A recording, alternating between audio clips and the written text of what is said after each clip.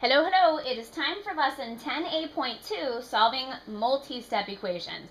So now we're going to kind of put everything that we have learned about together here. We've learned how to combine like terms, we've learned how to use a distributive property. We've learned how to solve one steps, two steps, variables on both sides. So now we're putting it all together. The goal is still the same, the goal of the equation, and that's the last question in your homework packet, by the way. What is the goal of solving any equation? To find the value of the variable. You're welcome. You will apply that knowledge to solving equations with several steps. And basically the same thing's going on. Number one, keep, change, change. Number two, if you see parentheses, I need you to get rid of them using the distributive property. So if you see parentheses and there's a number multiplied by those parentheses, it's right next to it, you take that number and you distribute it to everything inside. At that point, you want to look and see if you have any like terms that you can combine on either side of the equal sign. You can't combine like terms across the equal sign unless you're doing the opposite, but you can combine like terms on the left side of the equal sign together, and you can combine like terms on the right side of the equal sign together. At that point, you're going to have an equation that looks familiar. Maybe it'll have a variable on both sides. Maybe it'll just be a two-step. Maybe it'll just be a one-step.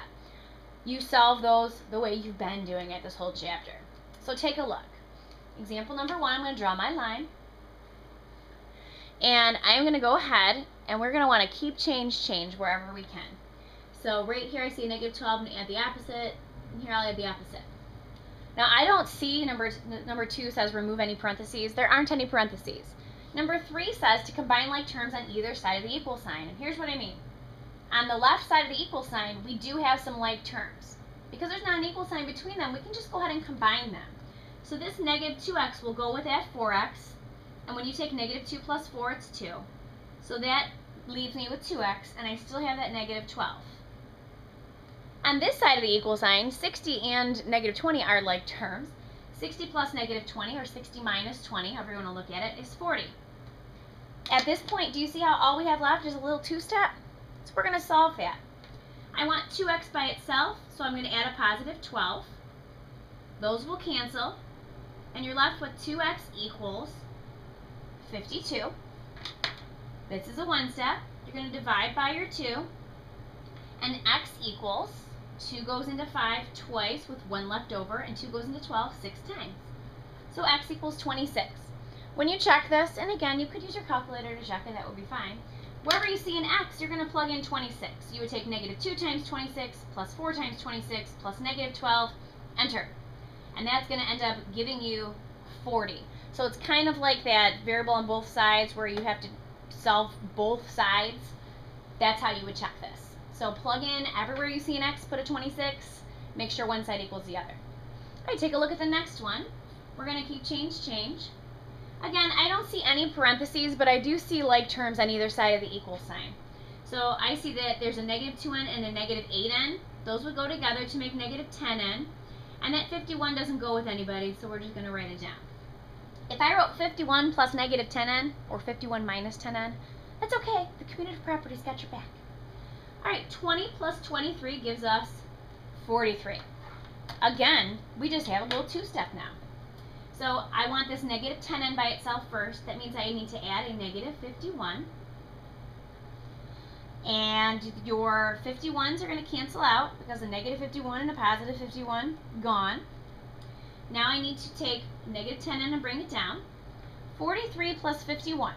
So I'm supposed to subtract those digits and take the sign of the greater. So 51 minus 43 is 8, and it's going to be a negative 8 because the greater digit's negative. At this point, we need to divide by negative 10. That's all that's left to do to get n by itself. And when you take a negative 8 divided by a negative 10, that gives you positive 8 tenths. I don't mind if you put the 0 or not, as long as that decimal point is right next to the 8 in front of it. All right, next one. Draw your line. Again, there aren't any parentheses, but there is some subtraction that I need to change. So I'm going to write plus negative here. And as I'm looking at this problem, on the left-hand side, I do see some like terms. I see a 2 and a negative 34. When you put those together, you get negative 32. And I have plus 1/2 y left, equals negative 12. This is still a nice little two-stepper. So in this two-step, I want 1/2 y alone, so I'm going to add 32 to each side. I'm left with 1/2 y, and when you take a negative 12 plus a 32, again, you have to subtract the digits, so 32 minus 12 is 20, and take the sign of the greater. The greater digit's positive. All right, I have a fractional coefficient here, and when you see fractional coefficients, meaning the number is right next to the letter, and the number next to the letter is a fraction, fractional coefficient, I just need to multiply by the reciprocal to get rid of it. So I can multiply this by 2, or 2 over 1 if that's how you want to look at it. And on this side, I'm going to multiply by 2. Again, if you wanted to put the 1 underneath it, you could, but 2 divided by 1 is 2. So those would cancel out, and y would be left as being 2 times 20, which is 40. And again, we check it the same way. You would just plug 40 in for that y and make sure this entire expression equals negative 12, which it does. All right, next, finally some parentheses. Draw your line, change your signs. So we did keep change. Step 2, get rid of parentheses. We did that by taking the number next to the parentheses and multiplying it through. So 4 times 2x is 8x. 4 times negative 7 is negative 28. And I still have plus 5. I'm not multiplying 4 by 5 because 5 is not inside the parentheses. That equals negative 39. Step 3 says to combine any like terms on either side of the equal sign. So I can see on the left-hand side of the equal sign that we have a negative 28 and a 5 that can go together. The 8x doesn't go with them because none of them have x's. So I'm going to bring down my 8x, and when you take negative 28 and you add 5 to it, you have to subtract the digits. So 28 minus 5 is 23. And you take the sign of the greater digit, which is negative. And that's going to equal negative 39. Nothing happens on the other side because there was just one little term there. It's just a two-step at this point. I want 8x alone, so I'm going to add 23. When you do that, this negative 23 and positive 23 cancel out. So I'm left with 8x. And when you take negative 39 plus 23, subtract the digits. So 39 minus 23 is 16. Take the sign of the greater digit. I have more negatives than positives. Now it's a one-step. Divide by 8, because that's how you undo multiplying by 8. And you get x equals negative 2. And again, when you check this, you can type right in your calculator 4 and parentheses, 2 times negative 2 plus negative 7, close them, plus 5, enter. And you'll get negative 39. Practice that in class a lot, so I'm not going to practice it now. You know what, I got time for that? All right, number 11. I need to keep change. And step number 2 says get rid of parentheses. I don't have any over here, so I'm going to bring down that 11, but I do have some right here. So to get rid of these parentheses, negative 2 times x is negative 2x, negative 2 times 5 is negative 10, and we still have that negative 4x that's being added. So don't multiply that by negative 2 because it's not in the parentheses. Now step 3 says combine like terms on either side of the equal sign. This 11 is still alone, but you have a negative 2x and a negative 4x, which gives you negative, 6x. I multiplied in my accident. So negative 2 plus negative 4 is negative 6. Bring down that x. Plus negative 10. I have a two-step. I need negative 6x by itself, so we're going to add 10 to each side. 11 plus 10 is 21. I said that like a normal person. It's possible. And over here I have negative 6x left. Okay. So we're going to go ahead and divide each side by negative 6, because that's what you do when you have a multiplication equation, you divide. And when you take 21 and divide it by a negative 6, you end up getting negative 3.5. Decimals are okay. They are totally allowed. All right, last one. Can you believe it? Crazy. Add the opposite.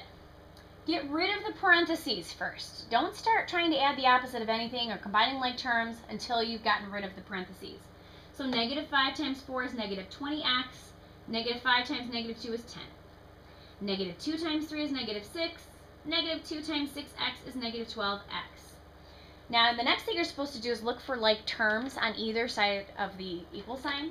I know that these x's are like terms, but I can't just take negative 20 plus negative 12 because they're not on the same side together. So there aren't any like terms on this side, and there aren't any like terms on this side. But I do have a variable on both sides. So we're going to take it from there. If you have a negative 20x over here and a negative 12x over here, you need to choose one of them to get rid of. I think I'm going to get rid of this negative 12x by adding a positive 12x, because that's how you cancel things out. You add the opposite of them. So negative 20x plus 12x gives me negative 8x. I'm going to add my 10, and those are gone. Over here I'm left with negative 6. It's just a two-step now. So I want to cancel out this positive 10 by adding a negative 10. Negative 8x is left, and negative 6 plus negative 10, add the digits, keep the sign, it's negative 16. We're going to divide both sides by negative 8, because negative 8 divided by negative 8 is 1, and 1x is x, and negative 16 divided by negative 8 is a positive 2. And again, to check it, you would plug it in over here. 4 times 2 is 8. 8 minus 2 is 6. 6 times negative 5 is negative 30. 6 times 2 is 12. 12 plus 3 is 15. 15 times negative 2, negative 30. So you know that you're right. See ya.